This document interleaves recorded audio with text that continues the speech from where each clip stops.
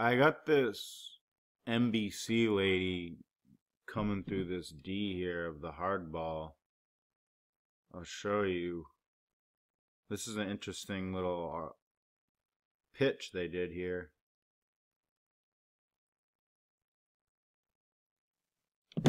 So why is President-elect Trump saying an election he won was rigged? NBC's Hallie joins me from Trump Tower to give me the answer. This comes through the D. You see that? You're only a reporter. You're only a human being with intelligence to answer a normal question. They overacted the crap out of this. And that's why I just felt the need to do a video. What they say is so stupid, and that's why people might watch some of the videos I do, especially this one with Assange, and how he gets a phone call and the audience laughs and they think that's funny. That is all planned. The laughter here is planned. The little joking, all this is part of the script. She's reading on the teleprompter. He's reading on the teleprompter. Light laughter leading into this, smiling. If you think no, you need to wake the fuck up. This is your reality. Every last little detail is talked about right before they go live. They really have to make, because what they're saying is so ridiculous, they have to lighten it up with comedy. You've seen me talk about this in everything, whether it be NASA bullshitting about Mars expeditions. They make it more about heartstrings and memory and laughter and jokes and to confuse you and break the ice, because your subconscious might be a little bit tense because it's detecting falsehoods.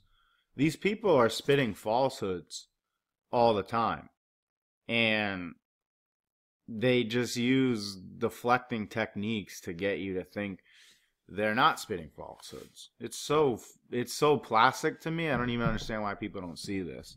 But here we have them using their demeanor and words to confuse people. But what they say is complete bullshit. Much like what Assange said. Literally makes no sense. But anyway. How on earth does this get justified? What is he trying to do? First of all, the idea of millions, who are these people? I guess he means illegal people here undocumented. Do you think millions or hundreds of thousands of people walked into a New Hampshire voting station? Mexicans? See, he almost has he geeks out right there. You like that? I don't even know. That might have not been part of the script. He just might have gotten a little bit too worked up. She's all right looking, you know. He's a little bit past his prime, but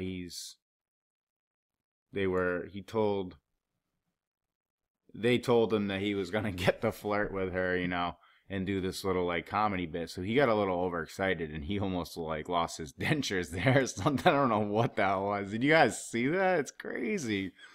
They didn't like cut this. I would just think that they would cut something like that. Because this is just, I can't believe that news outlets actually come out and say there's fake news when, what the hell is this? This is a joke. This is a joke. I don't watch comedy. None of the stuff that people consider to be comedy, I don't think is funny. This is the comedy. This is the comedy. The news station's telling you fake news. And they can't even hold it together here. How is this professional? This guy's like spitting up on his suit here. Who are these people? I guess he means illegal people here undocumented. Do you think millions or hundreds of thousands of people walked into a New Hampshire voting station? Mexicans just got here and they voted, nobody noticed? It's crazy. Well, the idea of millions, who are these people? I guess he means, do you think millions or hundreds of thousands? She just blew like fucking 3 lines of coke off the screen. Oh my god, dude. They really went crazy with this little bit. He knew that I don't know. I think he just got overexcited. What are you trying to do? First of all, the idea of millions, who are these people? I guess he means illegal people here undocumented. Do you think millions or hundreds of thousands of people walked into a New Hampshire voting station? Mexicans just got here? It's crazy. Right. So let me answer this. He could barely put that on out. He's like coughing and jeez, Haley Jackson. She's all right. Let's see what she says, dude. She's such an idiot if she thinks that like people aren't gonna see. They broke the ice with that little thing. Now listen to what she says is even more ridiculous. And that's what they know, but they had to break their ice with that thing and have to have this smirky thing. Because what they say is just so stupid. Being, which is to say that question was posed to the president-elect's transition team of exactly this, right? When he says, when the president-elect tweets about millions of people who voted illegally, what does that mean? As one person who is very involved in sort of voter fraud detection efforts that I mean today, are these... Wait, she's involved? As one person who is very involved in sort of voter fraud detection efforts that I mean today, are these...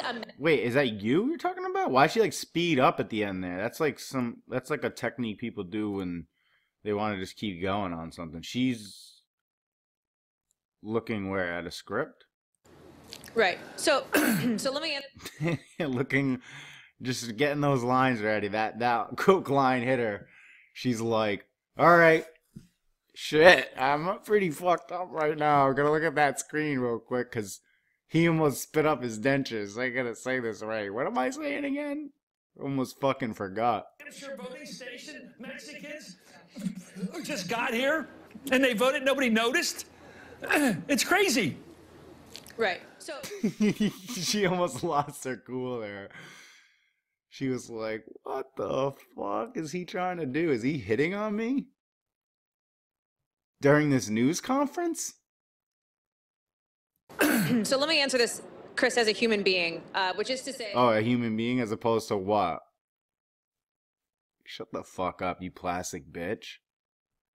That the question was posed to the president-elect's transition team of exactly this, right? When... Okay, what? He says, when the president-elect tweets about millions of people who voted illegally, what does that mean? As one person who is very involved in sort of voter fraud detection efforts that I mean today, are these imaginary voters? Who are these people? Quite possibly. They could be imaginary voters. I mean, that... to think that is impossible? They're trying to make you believe that, like, Russia influenced Trump's selection. So why can't she doesn't have the access to that too? It's just Trump's campaign team that knows about it. Give me a fucking break. They could just easily add 1 million votes all throughout these states. They don't have to go from Mexico to New Hampshire to vote illegally. They're probably just dead people that are voting in other states. I mean, it's not really that big of a claim. I don't know why the mainstream media just wants to play it down. Transition team sent to NBC a 45-page document that included citations that they said would back up this evidence of voter fraud. Our NBC News political unit did an analysis of those documents. That, plus research from independent fact-checkers, essentially debunked those claims. So independent fact-checkers are going to bring this shit up again? Like, this is the type of shit that I don't even understand. Why? Who are these credible? Why are they credible? Why is this not fake news? Independent researchers? Why is this term being used in a lot of different platforms to describe a lot of different things now? I don't really care about independent researchers. I'm an independent researcher. I'm researching how shitty the fucking media is and how they lie and twist narratives, and they're continuously pushing agendas on a nonstop basis. So as me, as an independent investigator, I should have a say in some of these things, right? How do I start becoming part of these decision-making processes as an independent investigator? And like, what, these people just investigate this shit independently for no money? Like, come the fuck on, people. Like, this is so sad that this is the type of shit that they can run on air, and people are just like, oh, so Trump's team sent a paper and they had citations, and then they had a group and independent researchers basically debunked that. Well, let's go over what the papers were and what they debunked. Otherwise, I don't really want to hear about this and have you guys like laugh about it. as this it isn't really anything. Let's see the research and let's name who these independent researchers are. Let's put them out there so, you know, they can be criticized and we can see their research and see the depth of the research. I don't really care about this lady like telling me about it. Who cares? The bottom line is we are back to the question of where we started, which is where is the evidence? Where's the beef, if you will? This was a very similar issue to what came up when Donald Trump claimed during the general election that the system is rigged. And even during the primaries, he made that claim. And he is relying now, it appears, on some of the same evidence, again, evidence largely debunked, that he used then. Is this coming from Alex Jones? Oh my gosh. So I can tell you this, that at least one of the claims appeared on InfoWars, which is the Alex Jones conspiracy theory or website that is often pushing these conspiracy theories. It then, I believe, got linked to Drudge. So it is possible that that is where the president-elect picked up on some of this. We know that he likes to go online and they love. See, this is what I mean by this fake news story. We keep going with this Pizzagate shit. All these delusional people. It's gonna happen anyway. Like, the ball's in motion.